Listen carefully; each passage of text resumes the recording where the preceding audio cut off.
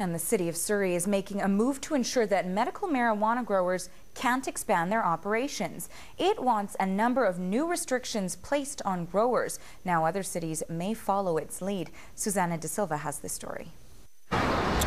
Jacob Hunter says his medical marijuana gives him some relief from the pain of arthritis. It brings down swelling. It allows me to walk. All growers like him need is permission from Health Canada, but Surrey wants that changed. The city wants medical growers to be licensed and inspected, but Health Canada is refusing to tell them where they are. They don't take out electrical permits, and they're not installed based on the electrical standards of the country. Surrey's fire chief supports the idea of regulating where medical marijuana can be grown.